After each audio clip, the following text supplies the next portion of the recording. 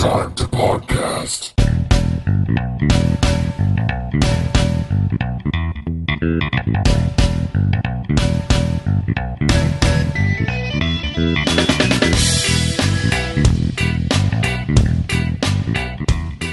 Welcome everyone into the Hypertime to podcast.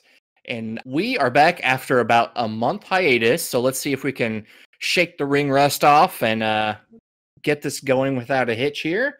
But if we stumble, that will be my excuse as to why. And by we, I mean myself, Josh Miller, and my co-host, Allan Muir. Allan, how are you doing? Hypertime podcast, now with 50% less cocaine. I don't know, we might need that cocaine to make it through this podcast, but we'll see. So, what are we talking about this week? Well, you know how we were originally trying to do like an issue based on whatever episode number we were on? Yeah. Obviously, there's no bigger issue for the number 15 than the one we're going to talk about today that brought the world Spider-Man. So we're going to be discussing Amazing Fantasy 15. That was written back in, I believe it was 1964. Of course, I don't have that year up here in my notes right away. I mean, just think of whatever year it was that Marvel had that like on every comic for a certain while. There was the Spider-Man logo and the 30 next to it. Just a little brain shortcut. Yeah, did I really not put the year anywhere in? We'll see. We'll get to it. So yeah, we're going to discuss Amazing Fantasy 15.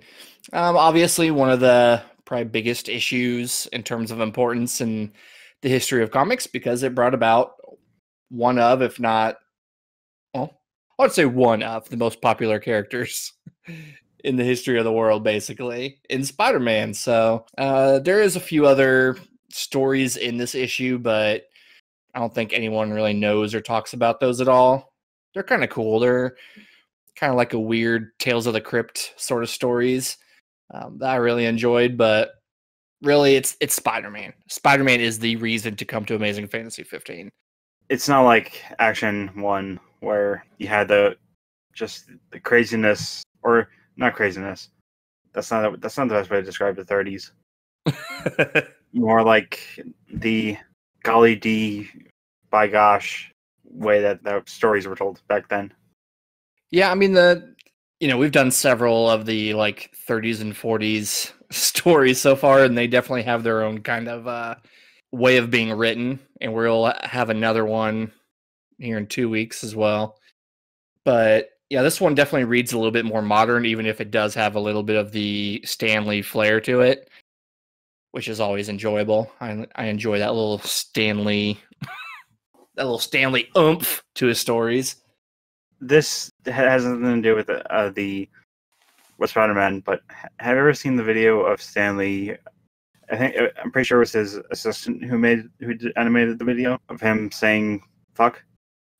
Yeah, that was great. Yeah, I showed my sister that, and I just said, "It's like hearing my grandparents swear." I just can't picture it.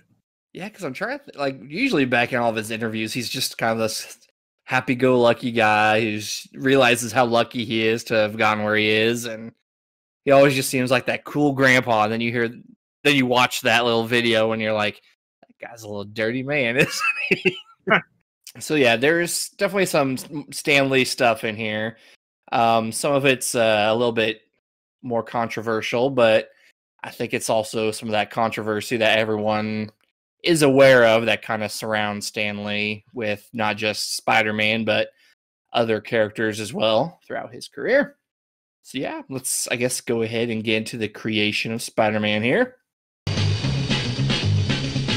Spider-Man does whatever a spider can. Spins a web any size, catches thieves just like flies. Look out, here comes the Spider-Man. After having created the Fantastic Four and the Hulk, Stan's publisher Martin Goodman wanted Stan Lee to try and create another hero. However, he had to find someone who had a power that nobody else did. And Stan has this story that he will tell anytime he comes up with the origin of Spider-Man. And he's not sure if it's true anymore, but he's told it so much that he believes it's true at this point. So he says that when he was trying to think of a power, he was seeing this fly crawling along the wall, and he was thinking, what if someone could stick to the wall like an insect? And so he decided to come up with the name Spider-Man after running through several different names that kind of were insect-based, like Fly Man or Mosquito Man, stuff like that. But it was Spider-Man that he basically stuck because he thought it sounded both mysterious and dramatic. Now, when it comes to some other stuff, Steve Ditko, co-creator, even though we'll get to some of that later, says the original plan was to give Peter a ring, which would help him transform into this adult hero of Spider-Man. However, Ditko said it sounded too similar to The Fly by Joe Simon over at Archie Publications, so they kind of ended up doing away with that. And then they would start toying around with some other ideas. One thing, Stanley thought it would be fun to give the hero more personal problems and make him a teenager, which was something that not many heroes were doing stuff like that at the time. And so he was putting those together. He was going to make Peter a nerd, just someone without many friends, and just, kept spiraling from there, make him an orphan, and just all these problems that we associate with Peter now that made him a more unique character than what we were seeing a lot at the time. And even in some cases, still today, Peter kind of had all those problems thrown at him. Yeah, I was going to make a comment, but but looking at the document, I realized that, oh wait, no, that's right in the middle. The 3 stand quotes. So when Stan was trying to pitch this idea, he claims that it almost never happened. He was receiving a lot of pushback from his publisher because all of these were considered the worst ideas that he had ever heard. So some of these denials were ones that Stan thought were kind of absurd. So one was that you can't name him Spider-Man because people hate spiders. That's a legitimate fear. Yeah. So I don't see how that could happen. Or I don't see how that couldn't happen. Yeah, I wonder if they had the art and stuff up by this point, because it's not like the costume's exactly the most horrifying thing in the world. But I assume that if you just gave him the name Spider-Man, that could definitely lead to some thoughts crossing your mind, like, I don't know about just that. The name Spider-Man in the 60s said something, but if they'd created Spider-Man, if this whole pitch happened and when David Cronenberg's The Fly came out, and someone just had an idea, just a thought of a man and a spider melding like Jeff Goldblum and that Fly did, it'd just be a living nightmare. Yeah. And I'm sorry, listeners, if I just gave you a nightmare with that. It's a nightmare fuel with that, just that mental image. And if you haven't seen that and want a nightmare, please go look it up.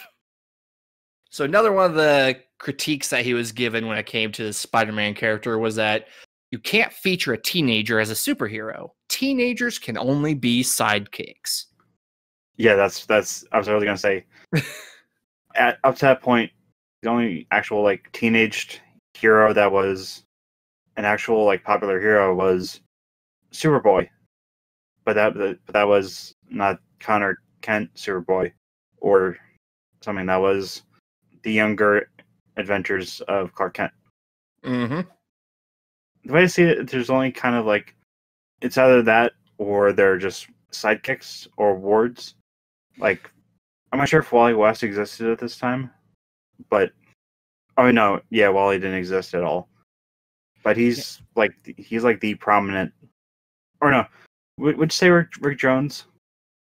Yeah, maybe. I'm trying to think, the ones that come to mind for me are the Legion of Superheroes. Yeah. But, it's not one single character, it's a whole bunch of them, so maybe that kind of made it a little bit easier to write around, as opposed to having a book, focused on one specific teenager all the time.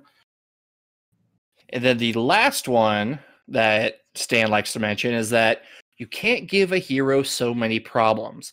Readers won't think he's heroic enough. I'm not even sure what to say about that.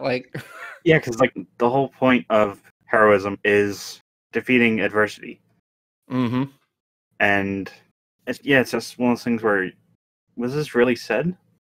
Yeah, I don't know. Like, I understand, like, you don't want that. There was probably definitely heroes that were like supposed to be perfect and nothing could go wrong with them. But at the same time, if you don't give them anything to overcome, then This is literally the Superman problem yes, that was probably happening around this time, or maybe 10 years prior in the 50s.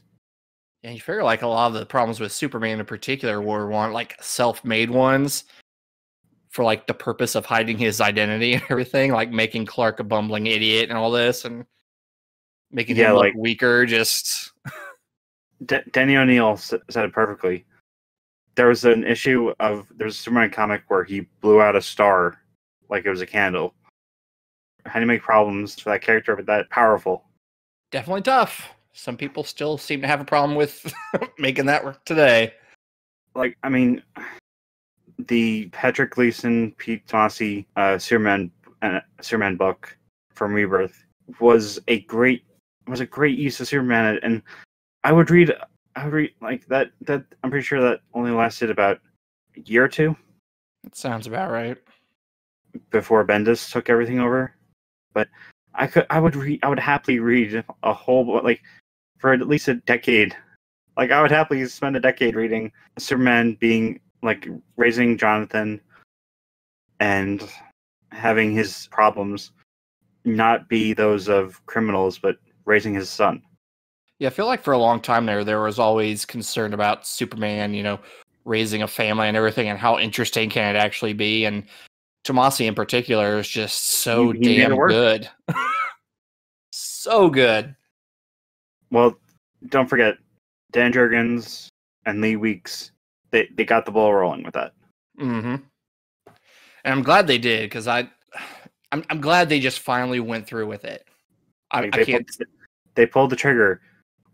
There's no way we're not going to be talking. There's no way we won't talk about the death of Superman. But to me, like, that kind of felt like the way they treated Con-El afterwards. Kind of felt like it was the closest thing that DC would concede to giving Superman a son. But then again, there was also For the Man Who Has Everything. Yeah. I was going to say, I was trying to think, was it around issue... Was it some reason 65 is the one in my head of Superboy where Superman finally gives him an actual name. I remember reading that and being like, finally, like, Superman acknowledges him and kind of brings him into his, like, real life family. It was something that was long overdue, and I'm glad they did that too. And that's the Carl Kessel Superboy run, right? I think so. And he had kind of like some runs after. Let's see, he basically went up through issue 30, and then he took a little bit of a hiatus and came back around issue 49 or 50. And then he did another little run there. And so, like, he kind of little spurts. And I can never remember exactly where he cut off and started again. Because I have a short box of comics that was given to me for free by my therapist. Mm-hmm. And I'd been keeping it in my room just unopened, like a bunch of Superboy, Aquaman, stuff like that. Mm-hmm. When I had that my fall recently, where like a literal fall, not a metaphorical fall, I've been really itching to just go through and read them, because they're literally just they're in that short box, bagged and boarded, and that's not how comics should be consumed. Nope. Dig into them. Like, I think it was, I forgot who it was. Ken Smith mentioned on when he was doing, I think, Chasing Amy, there was a certain creator, like, I think it may have been Mike Allred, who gave him, like, certain comics that, like, Madman, and he stressed that, like, please don't bag and board them, just read, like, have people read them. Like, it's such a shame how, I mean, I sound like I'm coming off like old Grandpa Allan, which just feels weird saying because my grandpa was named Allan. Like saying, like, just just me shaking my cane, my shillelagh at the moon, saying, "This is how it should be." Well, get back on topic here, since we kind of, funny enough, Superman does kind of come up here a little bit later for Spider-Man. So even with all the problems when it came to them not wanting to put Spider-Man in the book, Stan Lee and Steve Ditko decided that they were going to do it anyways. And so they decided that with Amazing Adult Fantasy 15, which was going to be renamed into Amazing Fantasy for the final issue in the spring of 1962, even though the book was released in August. So boom, there's the year, 1962. I was 2 years off. They figured this would be a good way to have the character in there. And, if nobody liked him in there, well, guess what? It's done anyway, so no loss. At least that's how Stan Lee remembers it. However, in the issue of Amazing Fantasy 15, they do have this announcement page from the editor on how Amazing is changing for future issues. So it sounds like there was an intention to continue the book, but must have decided to cancel it sometime between the creation of the book and it finally seeing print. According to Tom Brevoort, he claims that there's a researcher named Will Murray who believes there's evidence pointing to Amazing Fantasy 16 being in the works based on, I guess, story job numbers found on splash pages. Just never saw a light of day. So Amazing Fantasy 15 was the end of that series up until they kind of tried to revamp it. I think it was around 2000 or so, which we'll also touch on here a little bit later. So yeah, when it came to Spider-Man, he was originally supposed to be designed by Jack Kirby with Steve Ditko inking. However, Stan Lee wasn't really feeling Kirby's approach. Kirby tends to draw like bigger, stronger, masculine heroes, and Stan wanted Peter to look kind of like how we picture Peter. He didn't want Peter to look like Captain America. He wanted him to look kind of weaker, more scrawny, stuff like that. Yeah, I can see I can see where Stan's coming from. Like with Captain America or Steve Rogers, you have the strong, the virile, but Spider-Man should be the meek, mild, like nerdy, like the real version of if only you if you look deep inside, you'll see that I'm more than just this geek. Mm-hmm. So yeah, Jack actually did create kind of like what he wanted the Spider-Man character to look like. And I put that in the chat so you can kind of take a look at it in case you haven't seen it before. And it definitely has some similarities to Captain America. So yeah, Stan didn't really want that. And with Jack Kirby kind of already doing plenty at the time anyways, he decided he would take it over to Steve Ditko and let him design the character. And so that's exactly what Steve did. He designed the character and basically created the look of one of the most recognizable characters in the history of comics. And very possibly one of the most identifiable fictional characters in the world. So, it was kind of a good choice. So there's a little back and forth as to the creation of it, but according to Ditko, the design of the character kind of went like this. First off, using a full mask was originally done to hide Peter's childish features, along with creating a sense of mystery to the character. This would allow for people to interpret Peter's expressions behind the mask kind of however they want, or they could even picture themselves as Spider-Man in their head. From there, he went over some of what Kirby had provided, which was just like, I think it was 3 or 4 pages. And so he took that design, and I guess there was like some sort of chest insignia. He says it was similar to Ant-Man in a way, and would kind of keep that. But some of the other similarities, like a mask covering everything. Like a full bodysuit. Yeah, it was more like a full bodysuit. Ditko compared a lot of what Kirby did with his design for Spider-Man to Captain America, from kind of the mask that has like the open mouth, similar boots, a belt, stuff like that. And instead of shooting like webs from your wrist, Kirby had him using a gun that would shoot webs. And in Kirby's workup, he had Peter still living with his aunt and uncle. And so Ditko's not really sure if that was a Kirby choice or if that was a Stan Lee choice. So, who knows there. His uncle was a retired police officer, a police captain, that Ditko said compared a lot to Thunderbolt Ross. And then at the end of the pages, had Peter walking toward a scientist's house who lived in his neighborhood and was undergoing an experiment. And so quite possibly that would be how Peter would get his powers, as opposed to the school outing that he would end up going to. And, with all this, and we know how successful Spider-Man has been over the years. So clearly they made the right choice with going with Steve Ditko and all this and putting it in Amazing Fantasy 15. Not only did Spider-Man get featured on the cover, but it was Marvel's best-selling issue of the year. And that would lead to Spider-Man getting his own book in Amazing Spider-Man after the publisher came back to Stan claiming how much he loved the character. And despite everything about possibly not putting him in the first place, this was something that both him and Stan just loved so much. And so this was in December, and just a few months after Amazing Fantasy had been put out. So Marvel got to see those sales pretty quickly. So we kind of touched on the creation a little bit, but there is some controversy when it comes to Spider-Man. So anyone who kind of knows some stuff about comics may know that Stan Lee receives a ton of credit for his co-creations over the years.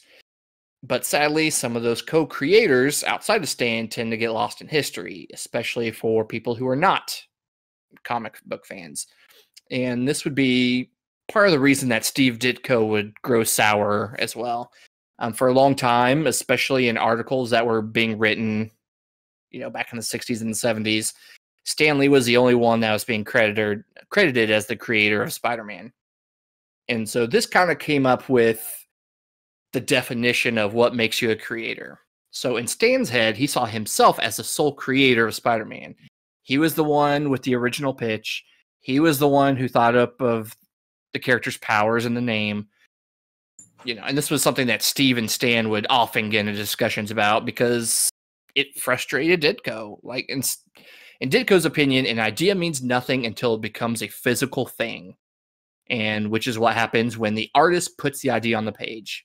And so it basically became this argument of, is the creator the one with the original idea, or is it the one that made the idea a reality? Yeah, it's very similar to the Bob Kane, Bill Finger situation. Mm-hmm.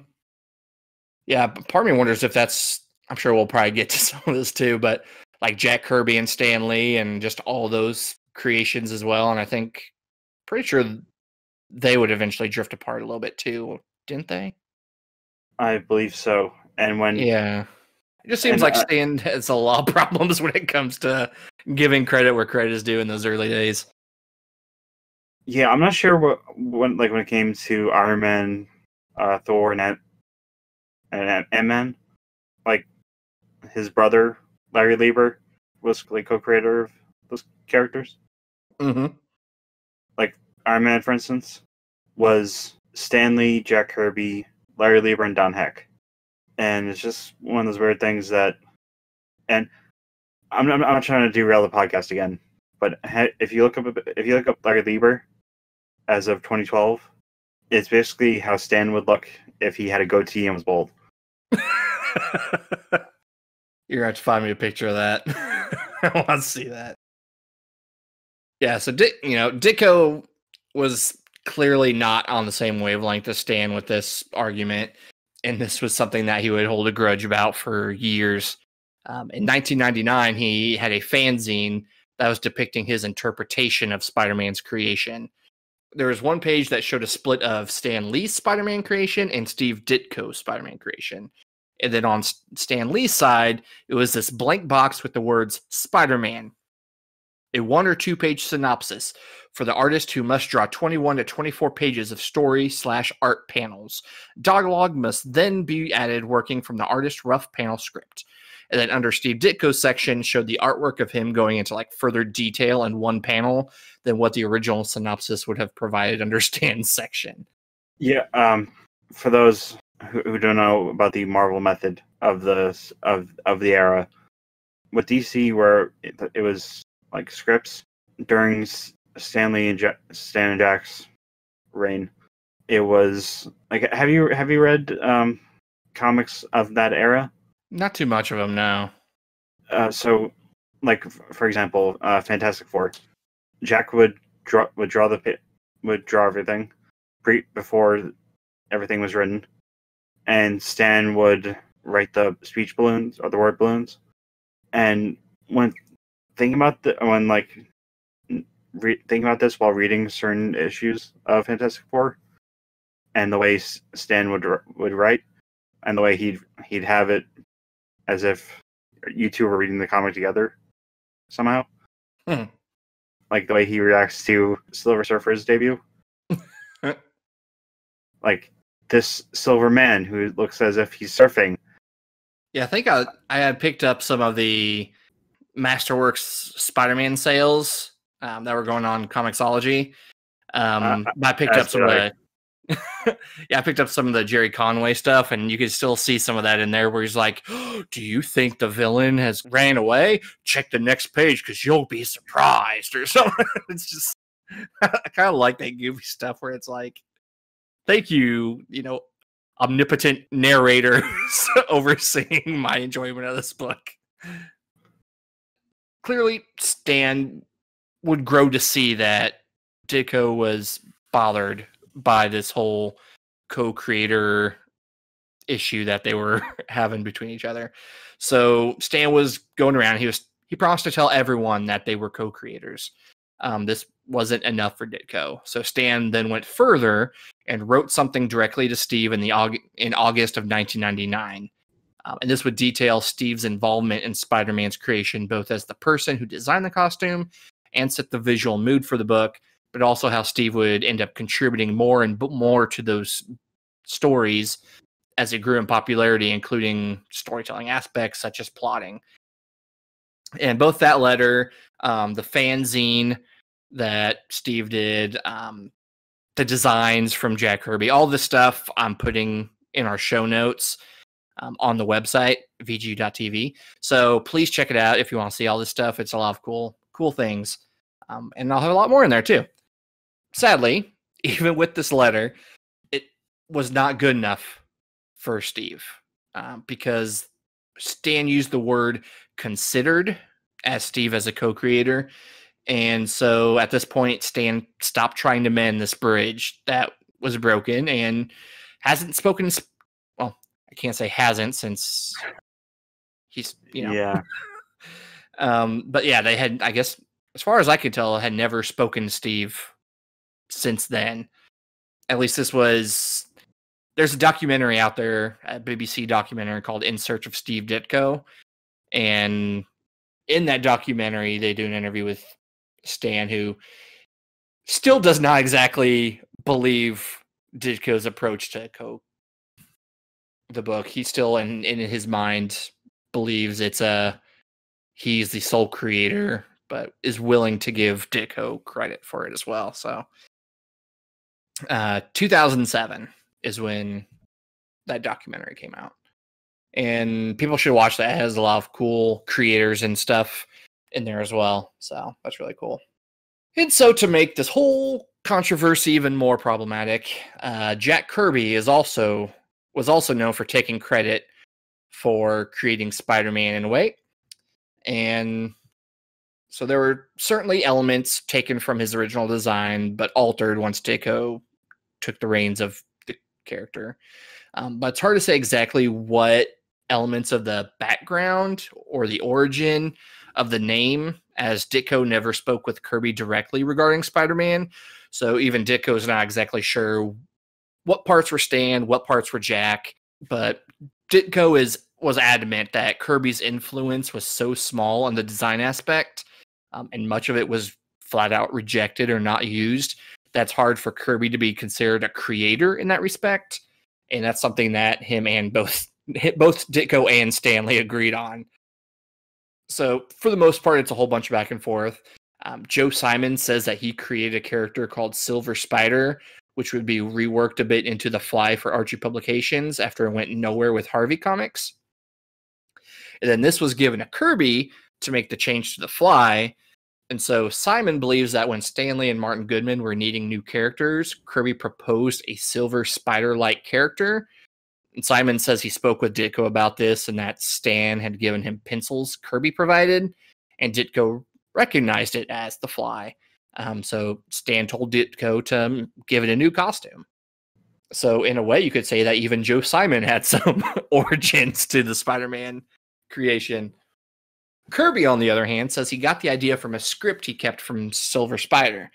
He claims both he and Joe Simon created Spider-Man for Crestwood Publications, which Simon disputes as Kirby just misremembering how that all went down. So again, this all just seems like a bunch of people with bits of a similar story where things aren't being pieced together perfectly over the years. So I kind of tried my best attempt at detailing what happened. So here's my best try. So Joe Simon and Jack Kirby had an unused character in Silver Spider. Stan Lee and Martin Goodman and Jack Kirby would start writing down new ideas for a new Marvel character, and Stan Lee proposed the idea of a character who could stick to walls, Spider-Man. Kirby would be the one to originally draw it, which is where he used the idea of Silver Spider to mock up some pages for a Spider-Man story. Stan wasn't liking the approach to how Kirby was drawing it, too heroic, for instance, so he took it to Steve Ditko along with the pages Kirby provided. Ditko ran with the idea, keeping maybe the chest logo from Kirby's costume and changing the web shooting gun to arm web shooters. Every other design aspect would be Ditko's. The world built around Peter Parker would probably be mostly from Stan Lee and Steve Ditko, but it's possible Kirby had some influence as well, such as living with an aunt and uncle, though it's hard to say. So that is my best attempt at kind of the whole how the whole controversy plays out. But yeah, it's a mess.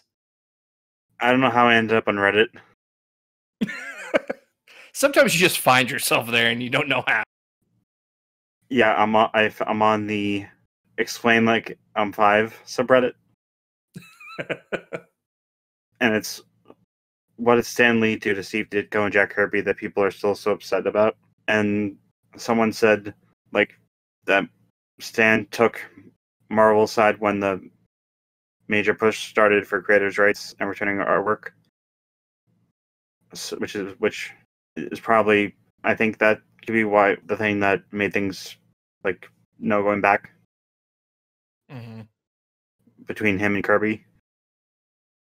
And like Stan became very rich from his time in Marvel, while most of the artists ended up broke. And like there's another one that says just Stan Lee lies about his accomplishments, saying that he told the story that as a child he entered a newspaper creative writing contest and that he won so many times that the newspaper asked him to stop entering. And apparently someone fact-checked the whole thing, and he was listed as a runner-up only once. But for those who don't know, Stan Lee is short for Stanley Lieber, and it's is it fair to call Bob Kane the Stan Lee of DC? Yeah, I think it would be. Because Bob Kane was known, or was his birth name was Bob Kahn, and he changed his name to Bob Kane. Got a nose job as soon as he had the money back in the 30s. But I forgot who said it. It may have been Dwayne McDuffie. But saying that comic books, the people are filled with like a lot of the creators, at least during the 20th century. There's an industry full of people who weren't accepted, that desperately wanted to be accepted, which is why you get Captain America being a patriot, or men like Batman being or Bruce Wayne being a millionaire, Superman being the embodiment of Americana, and you with Bob Kane and Stan Lee you get two people who want to be more than what they are, and it costs them karma. So, end of rant. So something a little bit less controversial was the name Spider-Man. So there's this joke that goes around. I know Dan Slott gets bothered by it a lot, and it comes to the infamous hyphen that I feel like a lot of people forget is in there. So the whole reason that there's a hyphen in there is for one simple reason, and it's that Stan thought it looked too similar to Superman. And so he wanted to make the slight change to avoid any confusion. And this is something that came so late into the issue that the book had already been complete, which is why there is no hyphen throughout the first story of Spider-Man in Amazing Fantasy 15. Another little thing came with the original logo. The logo on the original artwork has a hyphenated, clean-looking Spider-Man, but on the page that was actually used back in that day, you can peel away that logo. And again, I will put images on the site as well for all this. And underneath that new logo, you'll see the original logo as well, which has a non-hyphenated Spider-Man in there. The lettering is more jagged. There's webbing throughout each letter. And Stan thought the original design looked too gingerbready or too busy. And so they ended up switching it out. And thus the name Spider-Man was born. It would start being showcased in his next appearance in the Amazing Spider-Man #1. And so unless there's anything you want to touch on with the creation after that, we could get into the stories of Amazing Fantasy 15. Nothing. Well, actually, no. I have more to add, but that's when we get to the actual story. Okay. Then, yeah, let's go ahead and get to Amazing Fantasy 15. Is he strong? Listen, bud. He's got radioactive blood. Can he swing from a thread?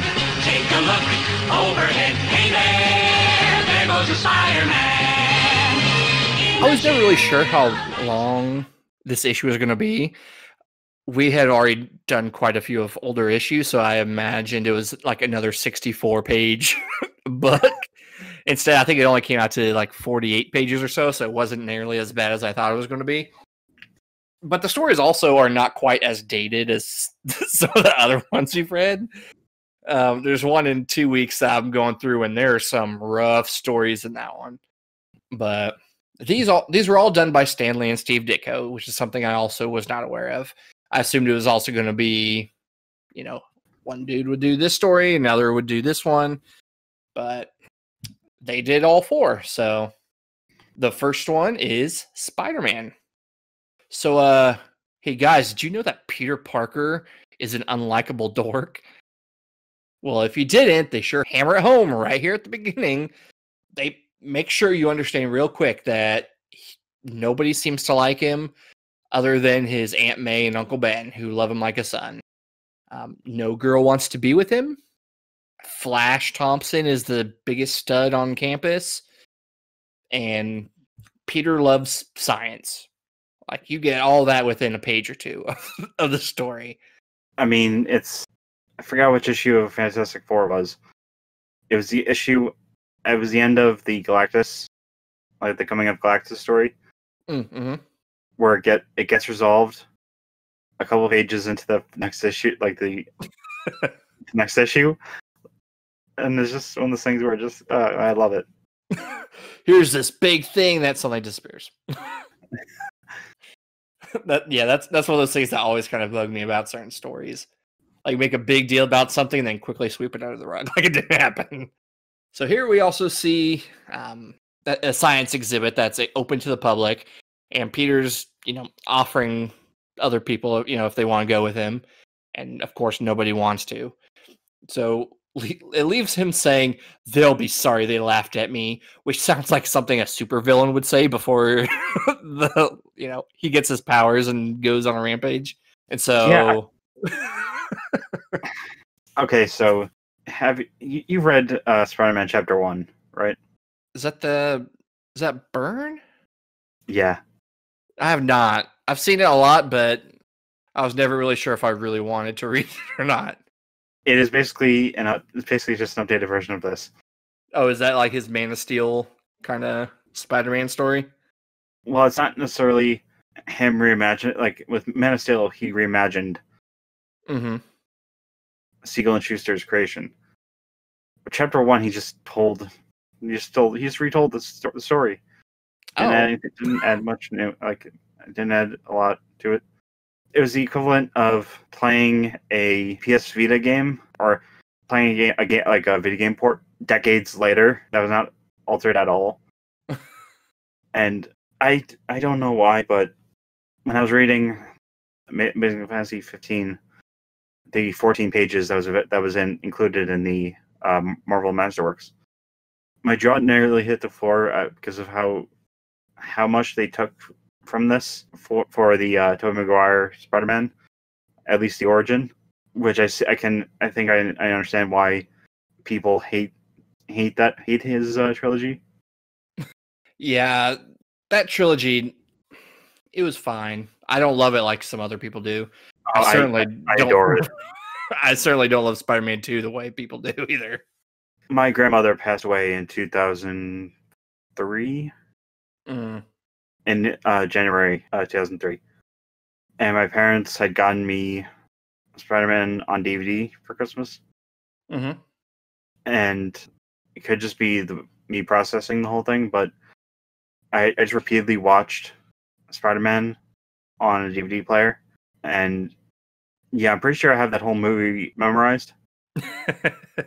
And like reading the story, it felt great. Good. Yeah, I mean, there seems to be quite a bit of similarities. I'm kind of disappointed there's no Bonesaw, but Yeah. what can you do, I guess?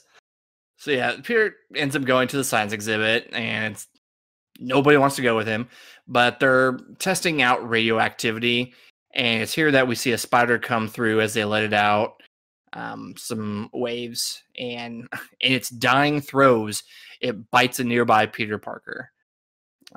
And almost instantly, Peter starts feeling different. He feels as though his entire body is charged with some sort of fantastic energy.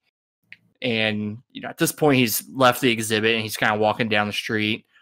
And he almost gets hit by this car, but he ends up leaping a great distance instinctively out of the way. And, of course, the people in the car don't seem to take notice to this outstanding leap that he does. And not only was it just a large leap, he actually ends up sticking to the wall after he jumps. And then he just begins scaling this giant building. Which, that part, not him, like, the car bit, but the wall bit, that was one of the marquee scenes of the Tobey Maguire Spider-Man. Like, as he moves his hand to, like, move the building, like, duh. And that like look on his face, and he's like, "What? This is happening?" Yeah, and there's a kid who's walking by, and the kid sees him and mentions it to his mother, and his mom just blames the horror movie that they're leaving out.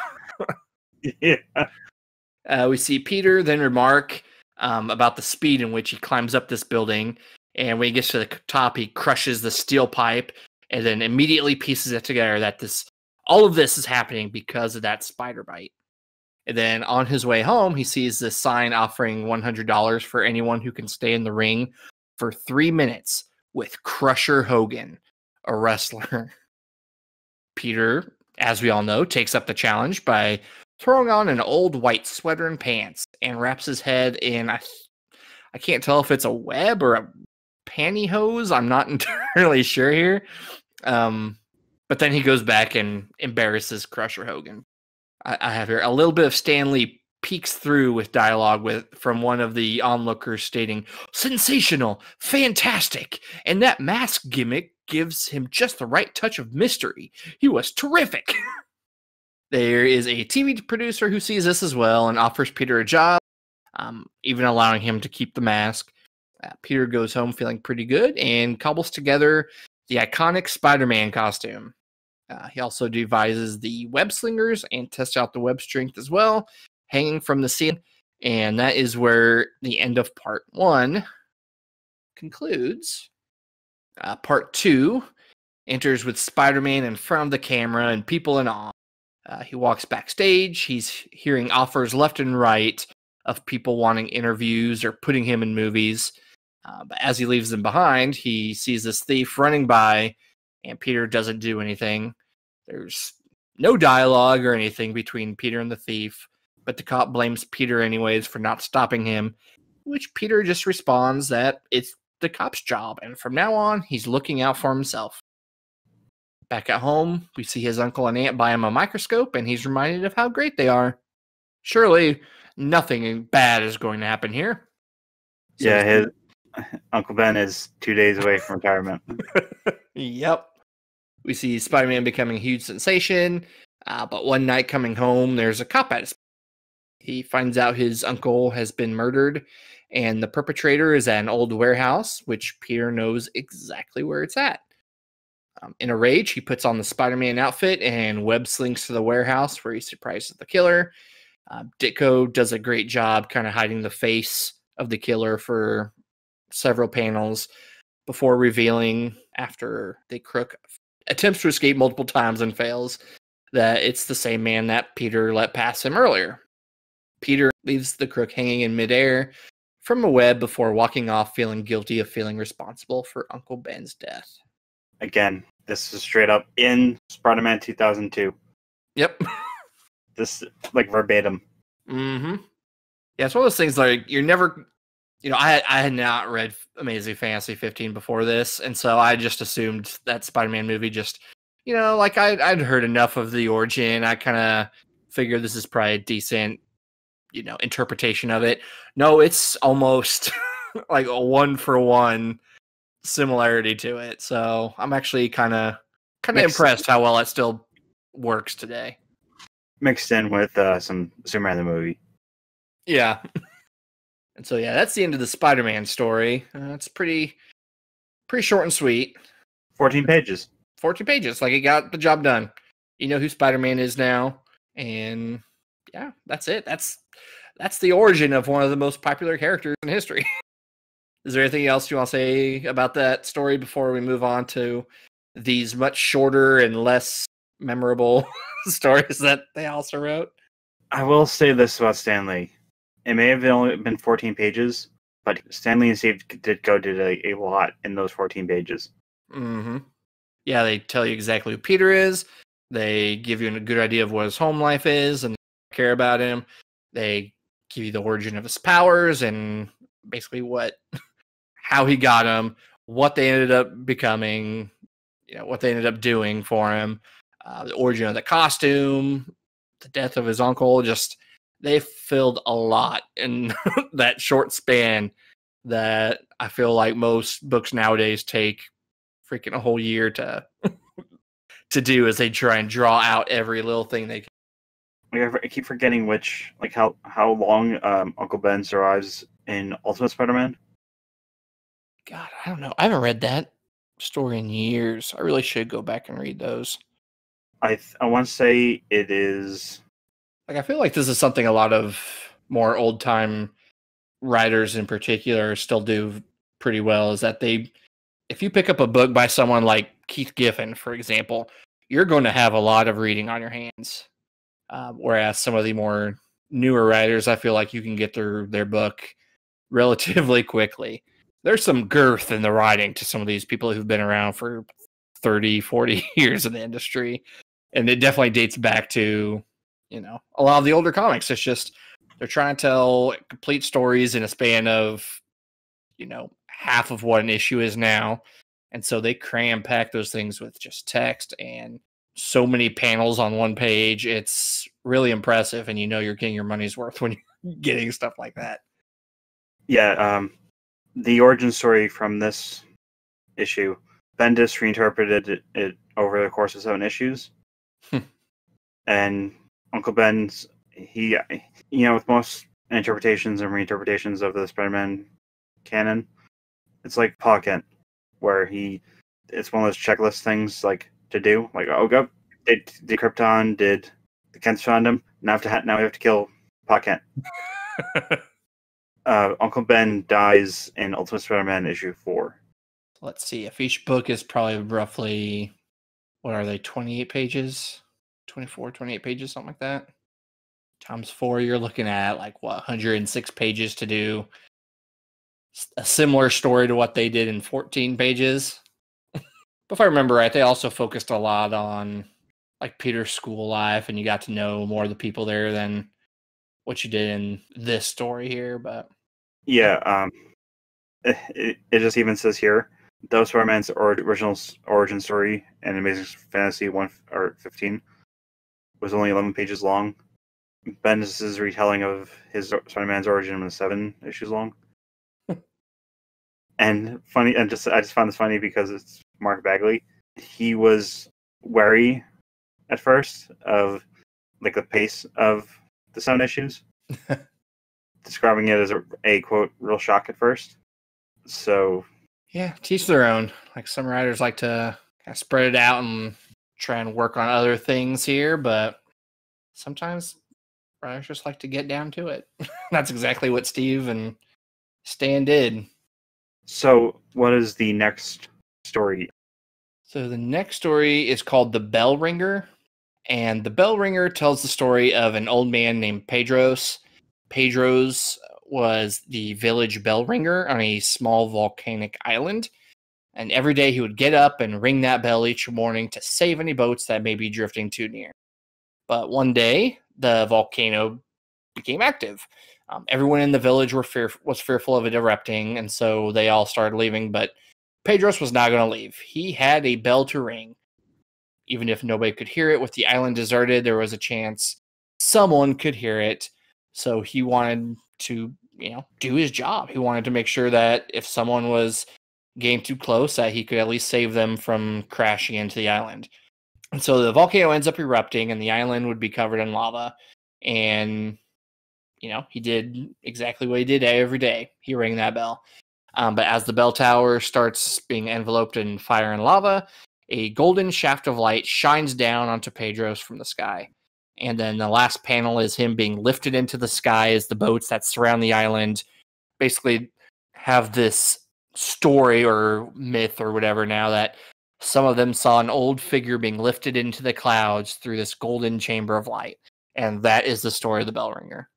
Like, I think it was 3 or 4 pages. So it's like the exact opposite of Spider-Man, where they do so much in 11 pages, and Bell Ringer is just kind of, Pedro goes to heaven. Goes to heaven.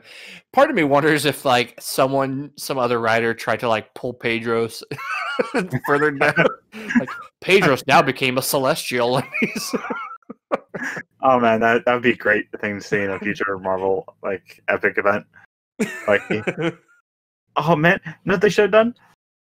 They should have had Civil War 2. They should have had oh man, I'm forgetting his name. And the main character of Civil War 2, the Inhuman. They should have had him being a reincarnated version of Pedros. who then ends up at the end of the story being confronted by the cosmic Marvel characters saying, "Do you want to come live with us?" And he says, "Okay, I'll do it." I'm curious. I have to check, because I would not be surprised if someone did end up bringing him back. Doesn't look like it, though. Oh, now I'm disappointed. That seems like something some writer would just end up doing, just as a... The only writer I can picture doing that would be Jeff Johns. He absolutely would do that. Basically, the issue of Tales of the Green Lantern Corps, where he pulled all the Sinestro Corps / Blackest Night stuff from, and what was supposed to be just a Alan Moore just crazy goes to Crazy Town, and it's a shame. It's a shame it didn't happen, because that Pedros wasn't. I mean, Jeff Johns did write for Marvel. Mm-hmm. He could have done. He could have tried to sell, or he could have tried to sell Joe Quesada on.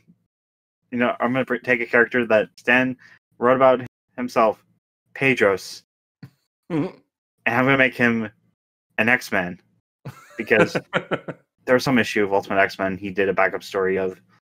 Oh, did he? Yeah. it is a real shame that comic book DB no longer exists, because that was like the best way to fact check things like this. Yeah, make Pedro in one of the Eternals for all I care. Just bring him back somewhere. Well, someone who's not going to be coming back is this person in the next story here. The story's called Man in the Mummy Case. So Rocco Rank is a crook on the run from the police.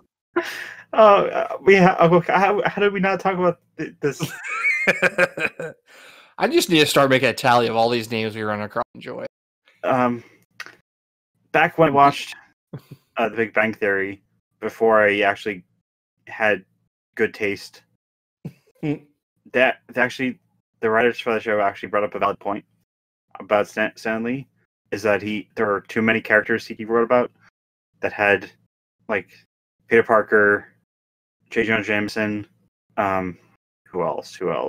Robbie Rank, Millie the Model, and like Sue Storm. Just a bunch of characters with like alliteration names. Yeah. Mm-hmm.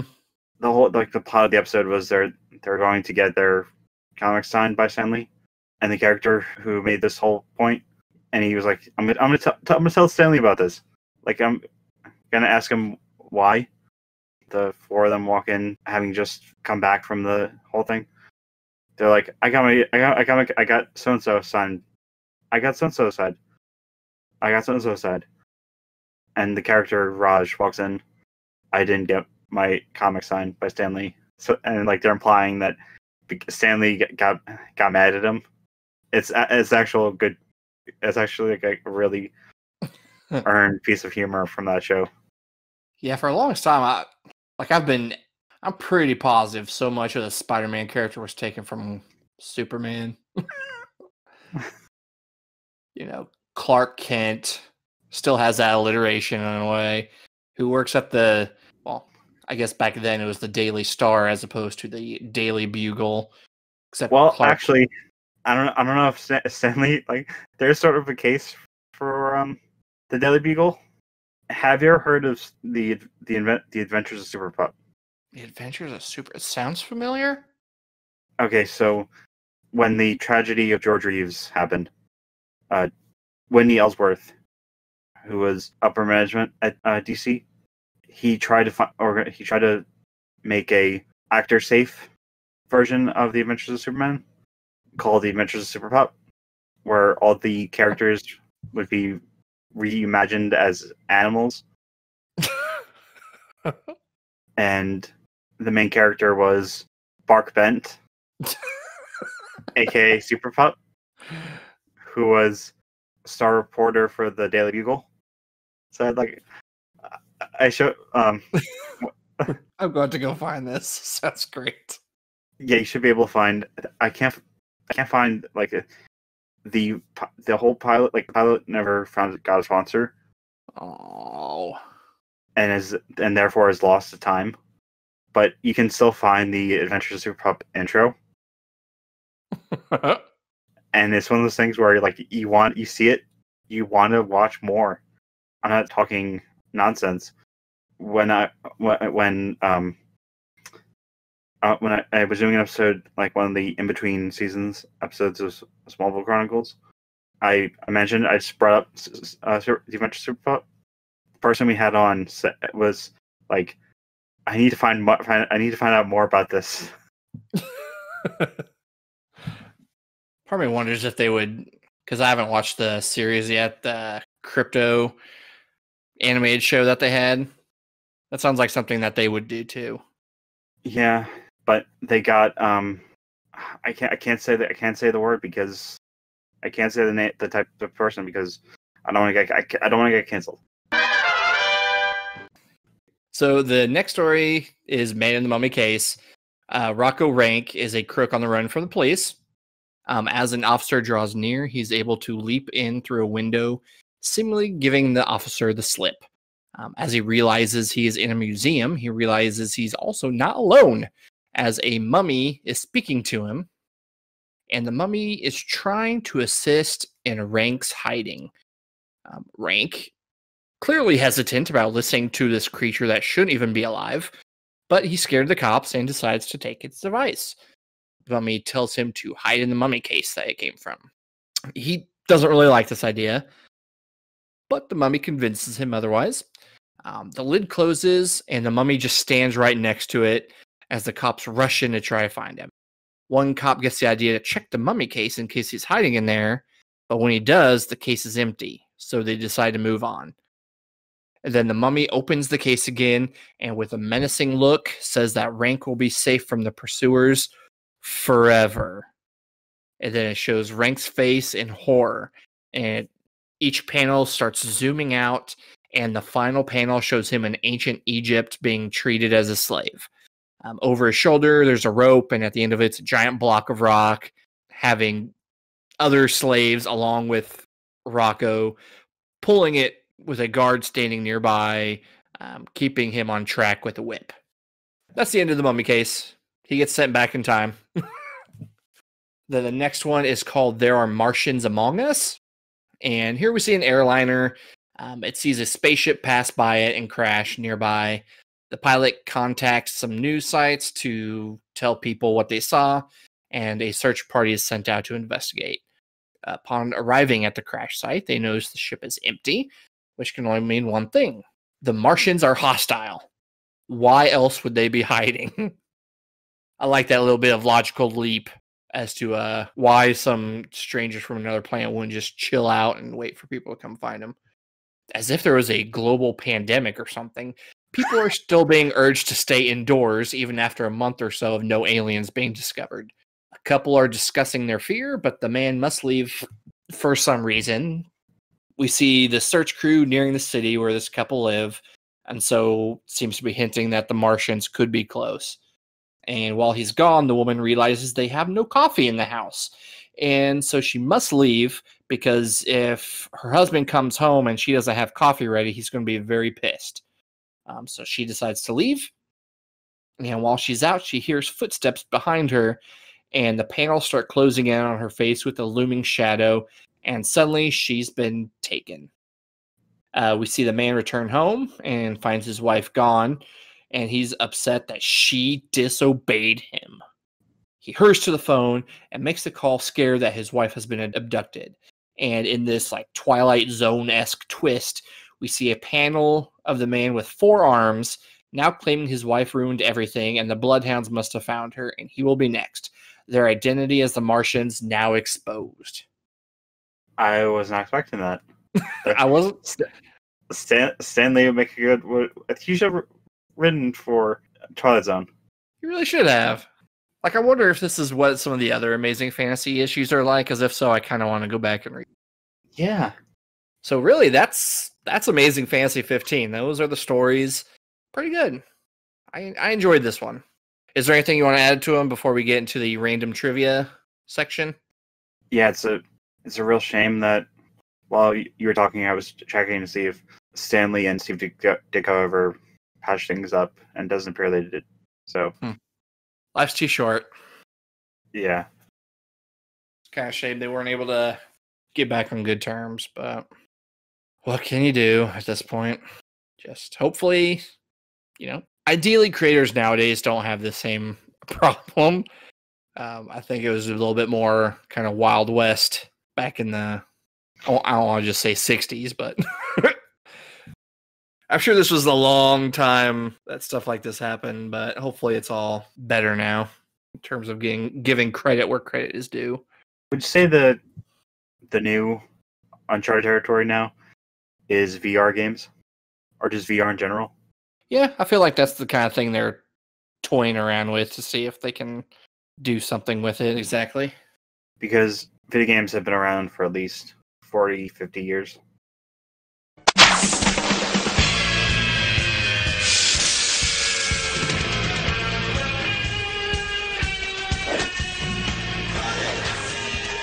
Yeah, quite a bit here for random trivia stuff. So one thing I wasn't expecting when I started doing research on this was to find that the original pages from the artwork of Amazing Fantasy 15 still exist. And they exist within the Library of Congress, of all places. There was apparently a mysterious donor who...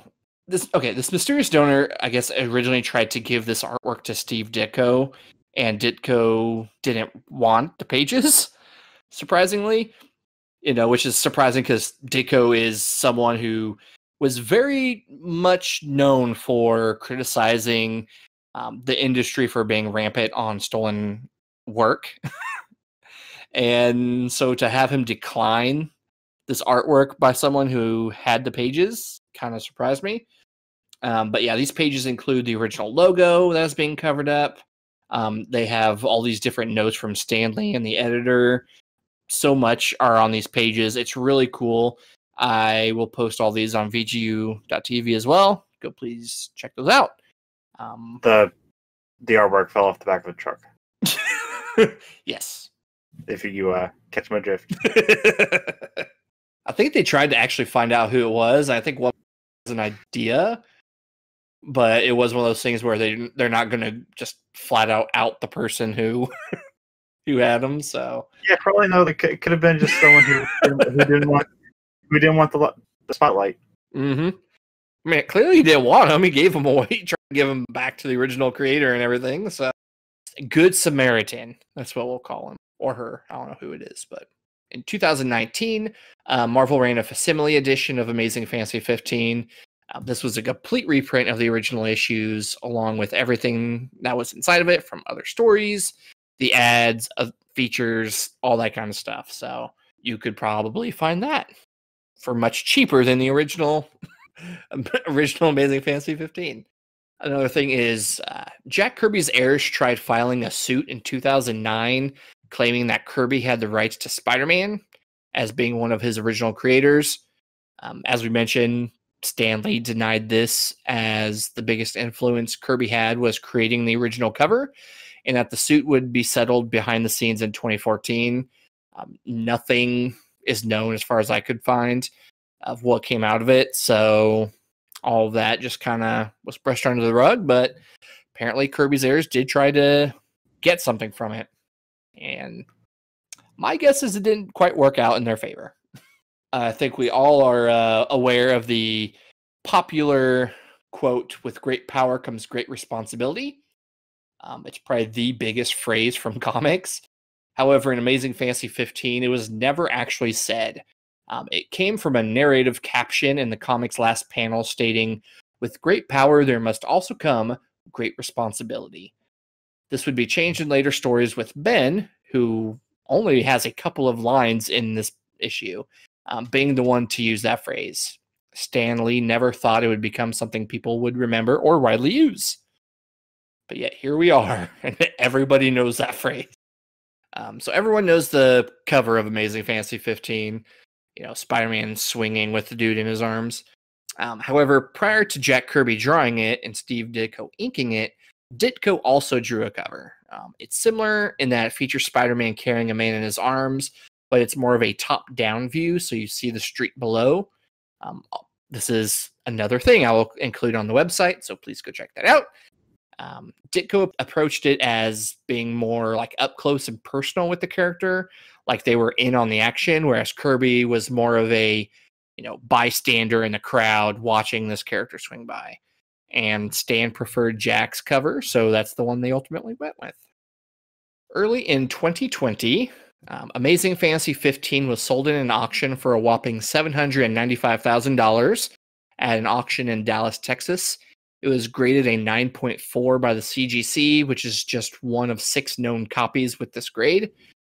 There are 4 copies of these 6 that are known to have higher grades, but this broke the record of a previously sold 1960s comic of $492,937.50. So it's no Action Comics #1, but still will bring you a very pretty penny if you were to get your hands on this issue. And then, although Amazing Fantasy 15 released in 1962, Marvel did try at bridging the gap between that issue and Amazing Spider-Man #1 much later in 1995. Thanks to editor Danny Fingeroth, this issue would serve as the connector issue between both Amazing Fantasy and Amazing Spider-Man 1. It would show Peter questioning what to do with his powers. It would have Uncle Ben's funeral, all the stuff to kind of bridge that missing time between those two issues. It was 33 years late, but they did it. And then not only would they do that, but they also bring back the Amazing Fantasy series as a second volume in 2004. This would include the introduction of, I'm going to pronounce the name wrong, Arena, more recognized as Spider-Girl, Anna Sophia Corazon. If I'm butchering that name, I do apologize. However, in the new Amazing Fantasy 15, they tried to replicate the same success of Spider-Man by introducing many new heroes such as Mastermind Excello, who would turn out to be Amadeus Cho. They would have Blackjack, Positron, and Monstro. Even the cover for this issue was a recreation of the original Amazing Fantasy 15 cover, but included all the characters watching Spider-Man. Speaking of cover homages, much like we mentioned back on our Action Comics #1 episode, Amazing Fantasy 15 has been recreated so many times over the years. Some issues that have done that: Deadpool 11, Marvel Zombies #1, Spawn #221, Bongo Comics Free For All 2010, Simpsons Comics 241, Lockjaw #3, and God knows how many times throughout the Spider-Man books over the years. It was also recreated in the Spider-Man game, like in the 2018 game. Oh, that's right, it was. Yeah, when you grab the guy and go into Fisk Tower. Mm-hmm. Because I'm looking at the cover again, and yeah, that's the exact same. and also the Steve Ditko version looks even better. I do like that Ditko version. And especially like the guy with the glasses who's looking at Spider-Man, he looks like he's going to have a heart attack. And like the guy is he's making a gesture like, I'm innocent. There's something about heroes and just carrying the bad guys like high above the ground to scare them into things. That happens in our next podcast. That happened with Action Comics #1. Man, that happened with the cover here. Just nothing is going to be Action #1. No. Searman holding that man as if he was a long box. So good. To be fair, Spider-Man never did the. There's never any issue or piece of media where he pulled a Superman and just bent or rolled up a guy's gun. Like Conan O'Brien has a great bit where he's going through the NBC Universal warehouse, and he finds one of those types of guns, like a rubber one, and he just does this Superman thing with it, like he Supermans it. And it's like Superman took my gun and rolled it up, and he was smirking for 2 hours. So the last one I have here, before we wrap everything up, Stan has two favorite characters. One of them, of course, being Spider-Man, the other being Silver Surfer. The reason he likes Spidey so much is because, one, he's the most famous. Simple. Stan says he relates to him the most. He says nothing turns out perfect and things can go wrong, and that suits his life perfect. And then the third is the suit. It allows anyone to relate to Spidey because he's fully covered. Kids from all over the world could imagine they were underneath, no matter what they look like, how they spoke. It was a perfect way to allow kids to put themselves behind that mask. And so he always appreciated that as well. Yeah, like Spider-Verse. Yep, just like Spider-Verse. And that's it. That's all I have for Amazing Fantasy 15. Oh, before we wrap up, remember Spider-Man Shattered Dimensions? Mm-hmm. Did you know that influenced Spider-Verse? I could see that. I never finished Shattered Dimensions, but yeah, I could definitely inspiration there. Like the actual Dan Slott written like story Spider-Verse. I was gonna say because the Shared Dimensions was it Peter David who did that one? Yeah. Yeah. Or if it wasn't, it was Christus Gage because it was those two. They practically alternated the Spider-Man games. No way. Let's see here. Well, according to Wikipedia, Shattered Dimensions was written by Dan. Oh man. So yeah, I can. He was lazy. He just redid the entire story all over again. Oh, that's great. I feel very invalidated. Well, now I'm upset that I don't remember which one Peter David did. Web of Shadows, maybe? This one's not even going to tell me. I don't know. Yeah, I always like that they brought in actual writers from the books to do those video games. That's kind of how it should be done, in my opinion. But yep, if you don't have anything else, I will go ahead and wrap the show up. I am trying to find it because Peter David had to have done something like some Spider-Man game. I'll try to find it while you wrap up. Okay, yeah, because that's going to bother me now that I can't. I'm positive his name is on games.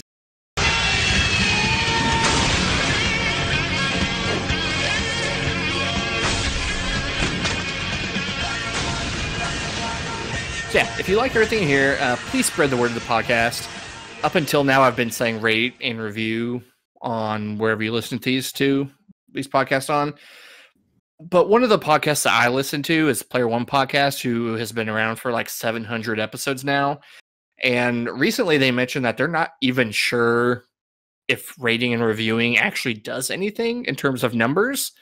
They've never really noticed a difference, and they've stopped suggesting that for years now because it never actually did anything for them. They suggest that if you like a podcast, share it with your friends, share it with people who you think will like it, get the word out that way.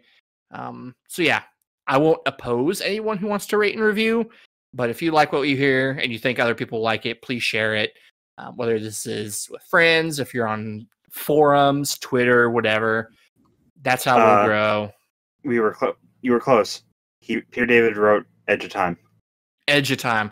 I had a feeling it was whatever other one that like brought in other Spider-Man, but I could not think of what the other game was called. That's sadly, it was the one. Edge of Time was the one that was poorly received. Mm-hmm. Freaking Friend or Foe came up before Edge of Time. And I gotta love Google the way their analytics work. I just typed in. I searched. Did Peter David write a Spider-Man game? One of the autocorrect or autocompletes was, did Peter David write Spider-Man Homecoming? Stay classy, internet. Well, considering how some of those other auto searches come up, it could have been a lot worse. Also, don't forget to follow Hypertime to podcast on Twitter at HypertimePod. If you have questions or topic suggestions, you can leave them there. You can also email us at hypertime2podcast@gmail.com. We also talk about video games. If you follow us at vgu.tv, you can also follow our Twitter at VGU_TV. We have several podcasts from Players Club Podcast, the Weekend News Podcast, Win. There might be another one coming up, except that one's more movie related, right? That Raul wants to do. Yeah, we're currently in the process of workshopping that. Maybe it'll be figured out by the time this episode drops. I don't know. I mean, yeah, if we have a name for it. You'll have to tell me off air. I don't think I've heard it yet. Yeah, I think you'll get a kick out of it because it's something that, like, brand wise, fits perfectly with the concept. Cool. So yeah, if you like video game stuff, check us out at vg.tv. Check out the podcast, check out the YouTube, all that stuff. We try and give you stuff you like, so hopefully you like it. You can follow me on Twitter at jmille99. That's JMILLE99. Alan, where all can they follow you at? They can follow me on Twitter at the Alamir. That's the ALANMUIR. And it's time for the Alan's tweet of the bye week. But which was destroyed? The Master or the Apprentice? Which one was destroyed? Is this a Star Wars thing? It's Mace Windu says it during Qui-Gon General during Phantom Menace. I was gonna say it sounds like a Star Wars thing. As someone Yeah. who doesn't particularly like Star Wars, it sounds like a Star Wars thing. Yeah, because And that's not a bad thing. I'm just saying. Right as they say, like right after that line, they like directorial shot of they go to Anakin and Obi-Wan talking, and then they just slowly rotate the camera into focus on Palpatine. Shame. It's a shame we'll never see Palpatine ever again. I'm glad to never see him again. I don't know. I'm sure they'll find some way. They always seem to. Oh, you know, he'll be coming back in the Lego Skywalker saga. That game that will hopefully be out sometime this year. It's supposed to. I wonder if that's the only Lego game too. They're usually pretty good about putting something out, but with COVID, who knows? And I'm glad that I'm just glad that hopefully by this time next year, vaccines will be thoroughly distributed. Hope so. It'd be nice to get one. Yeah, I'm saying this as someone who is shut in around this time last year. You know, I really want to try to get back out there. And COVID hit. At first, I was like, "Oh, this is great. I can actually. Everyone knows my pain." But then I realized, "Oh, I gotta get out of here. I'm gonna go crazy, man." Meanwhile, COVID hit, and I'm like, yes, I can't just stay at home and do nothing all the time. And then work called me in like 2 weeks later, and I had to start back to work. I do have family members who have gotten the vaccine, so that's only because they work in the medical field. So yeah, my mom is the same way. She had her first one last week, and I think she's supposed to go back in 2 or 3 weeks to get her second one.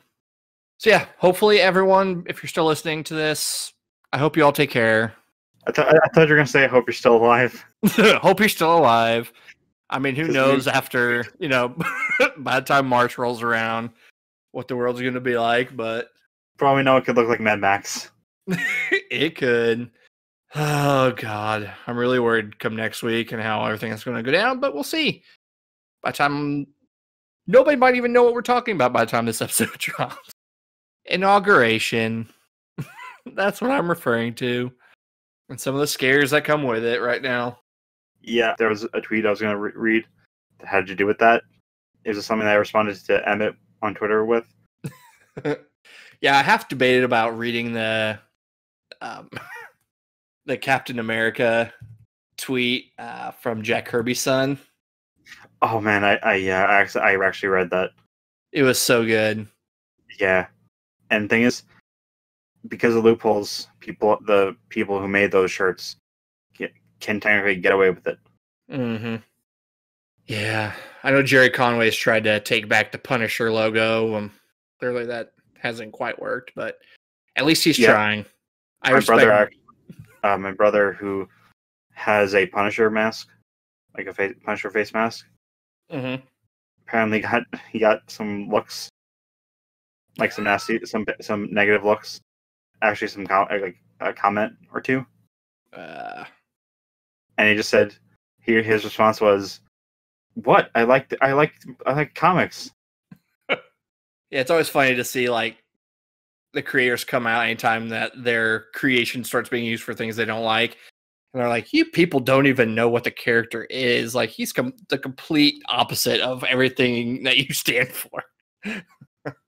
Sometimes it feels good to know that the people you like in comics seem decent enough and follow your kind of moral standpoints. And do you notice that most of the time it's people who aren't like that well known? Mm-hmm. Yeah, it's pretty nice. Pretty nice to not have Comics Gate bleed too much into a lot of the creators I like. So makes me feel good. Especially when you're looking at, you're also a fan of video games, and it seems like no matter where you look there's something disgusting that you have to be ashamed of. I feel like comics, I can kind of ignore a good amount of that. It's just not as prevalent or they're not as vocal, at least, as the video game trash is. It's about amiibos and game journalism. Yeah. Oh, those people make me sick. But with that, let's go ahead and end this episode. We will bid you all adieu. See you further down the Hypertime, and I hope you all take care. Bye. Adios.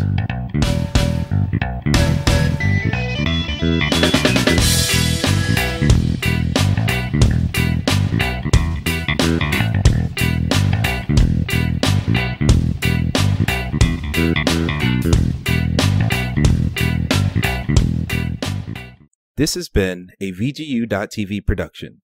For all of the hottest hot takes and other opinions on video games, music, and a lot more, tune in to VGU.TV.